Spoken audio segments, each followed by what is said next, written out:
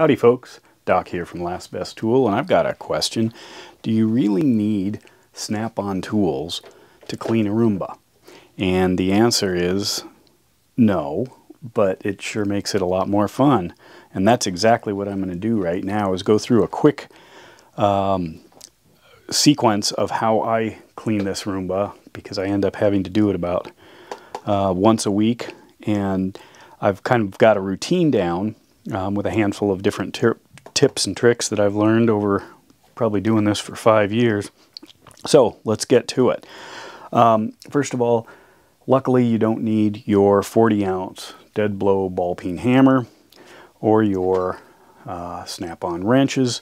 What you do need is a handful of small tools, and the more the merrier. I've got both Phillips and slotted screwdrivers, a couple of snap-on brushes here, the stainless steel and the brass, 2 picks, actually a pick and this little hockey pry bar stick thing that I keep showing you, pliers, 2 small Phillips screwdrivers, my ratcheting screwdriver with a Phillips bit in it, and a set of snap-on dikes, wire cutters.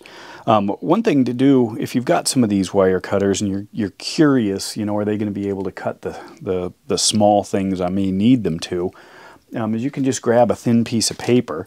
This is a Home Depot receipt, so you can see it's about as thin as it gets.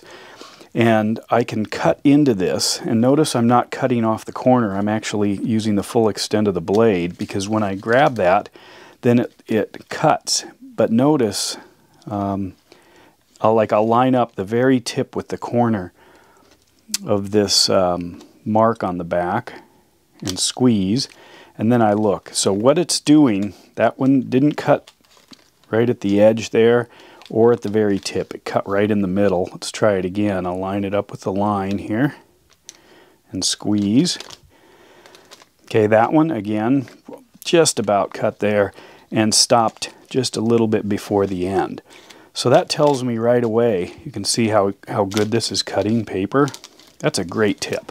So when I dig in, maybe to cut some dog hair or something that's stuck, I can actually nibble right up near the tip, but not the very tip. The very tip doesn't seem to cut, but just south of that tip will cut it.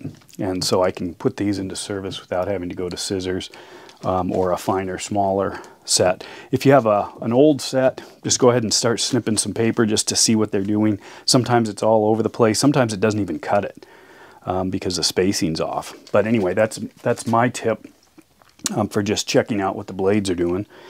So the first thing I'm going to do is I hit this thing with a vacuum, with another vacuum, just because it's pretty dirty and dusty, and I want to get the general stuff off. So I've got my vacuum hose right here.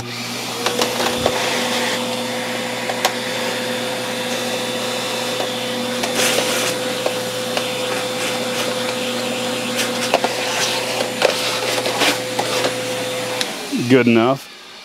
And then I'm going to pull off the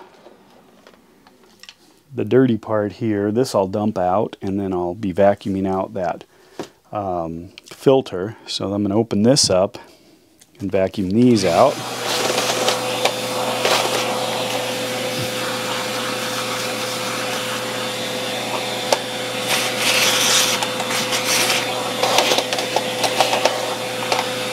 Good. So I've got these 2 pieces out, and I'm going to go ahead and take out this this spinning brush here. As you can see, it's all wound up with carpet and some other stuff, and then pop this out. This is the guide wheel. For the guide wheel, what I usually do is just grab a little slotted screwdriver, slide it in, and lift straight up. There you can see, and I'll get to that in a second. And then I can also use this slotted screwdriver right here to loosen this screw. Both of these have retention on the opposite side, so the screw doesn't come all the way out. You just loosen it till it spins freely. Kind of a mess. That's why I'm going to need the cutters.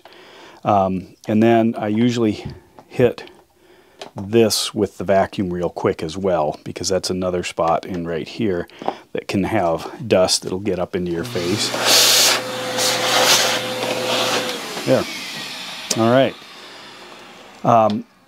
Now I'll show you how to clean those in a minute, but I'm going to go ahead and dig right into this whole thing pretty quick. So you can see what I've got is my little snap-on ratcheting screwdriver. Under other conditions, I might use a drill with a Phillips bit on it, but the point of this is to enjoy using snap-on tools, even in a mundane task like this. So this is almost free, not quite. Make sure I've got them all off. That one's off, this one's the stuck one. Be nice if there was knurling down there so you could quickly grab it. Maybe it makes it a hair harder to clean, but it sure would come in handy. So there we go. And I'm going to hit this one more time once I'm in here. Here's the battery. Actually, this is a replacement. I had the original Roomba in there, and it started to kind of lose charge, so I picked that one up on Amazon, threw it in, piece of cake. So let's go in one more time.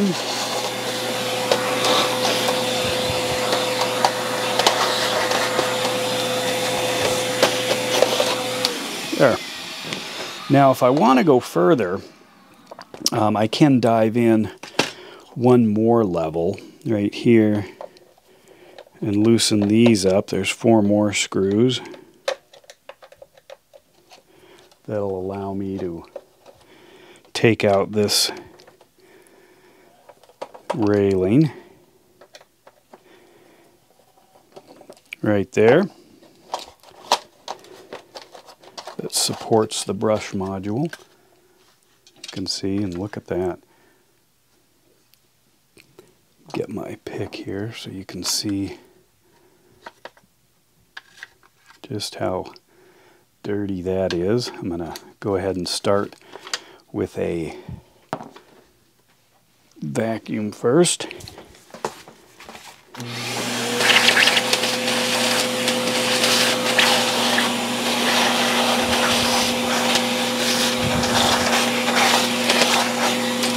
There we go.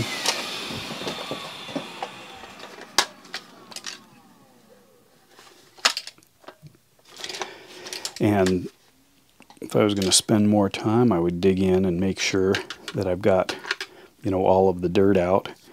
I can pick it out. There's usually little bits and pieces stuck in places. Usually I can get most of it with the vacuum. If not, I'll dig it out. But this is good enough. So now it's apart, and then what I need to do is clean the individual pieces. I'll go in with the vacuum and a brush, probably the brass brush, just loosening up the dust and dirt all the way around. Then these are contacts. I'll take a little piece of emery paper like this. Sorry, I don't have any snap-on emery paper. And just kind of do a light polish here to help the contacts. And I'll also do that on the charging base. Once I get to this point where I'm working on these, see how kind of wound up these are? This is my best tool for that. It's a little hook pick, and I can just grab onto to the pieces and use a little kind of isometrics to pull this out. If it's too thick, I can go in and literally go with the dikes and start ripping that out. Just like that. Takes a little bit, which the longer you wait, the longer it takes to clean it. You get the picture. I can also snip these right here, just like that, and pull those out. And then same thing here. I just don't want to cut any of the plastic. And pry this off, and I can also use the hook to kind of get in there and get the rest of it. So I have to do that all the way through that. Pop these off. I'll vacuum those out later. Same thing here. I have to pull all this out. If I notice it's giving off dust, I'll quickly grit the vacuum again.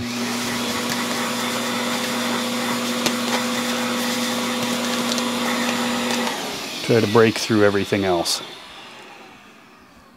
So you can see, this is the most time-consuming part, is just pulling all this stuff off. Get it really clean until finally I can slide this through really smoothly without catching anything. I will tell you, I've cut myself a bunch of times, so I'm really careful about how I'm holding it and how I'm moving this through. But it takes a while to work it all off. Kind of gross. But anyway, so I'll do that. This part here, so usually I can slide it off. Sometimes I do need to go to the dikes and cut it free. Don't want to damage anything. Pull off the pieces. And then this part here, you can pop the wheel out. The wheel just pops up forward. Now these two areas on the wheel have the most stuff, so you can pry those wads of stuff out and usually get a little ring.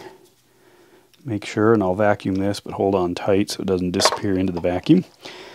And then once it's all done, I go back to the reassembly. I won't spend the whole time doing these. I'll just show you how to put it back together.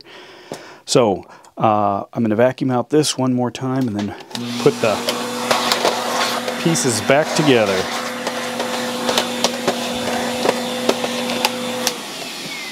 There's that. Take the module here, and drop it back in. Get your screwdriver. And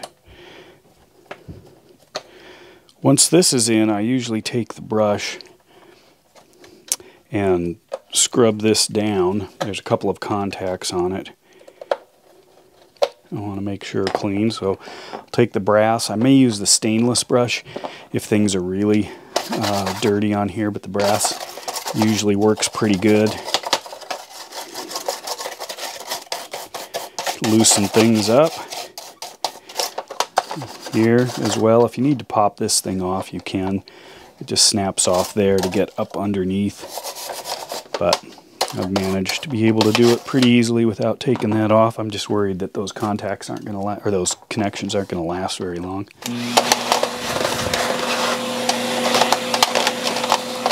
Okay, there's that. I'll drop the battery back in right there. Fold those forward. Pop this back together. You can drop that in. You can do this one at any time. This I would clean off totally, brush it down, vacuum it down. Flip my little wonderful ratcheting screwdriver and then drop it in. A little snug, plastic snug, not metal snug. And then I'm going to drop this back on, line it up. It's got an orientation, kind of a hexagon, so you line it up and push down. The screw pops up. Take your screwdriver and again, plastic tight. There we go. This is snap back in, spinning freely. Sometimes I'll polish this with a, depending on how bad it is, with the emery cloth, or I might use even up to a file or scraper. Let's line that up, push straight down till it pops. Put these back. Now normally they'd be a lot cleaner than this, but that again takes a while.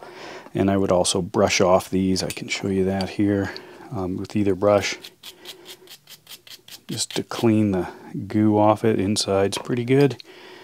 Snap that, whoops, yeah, snap that one back on. There's too much on here.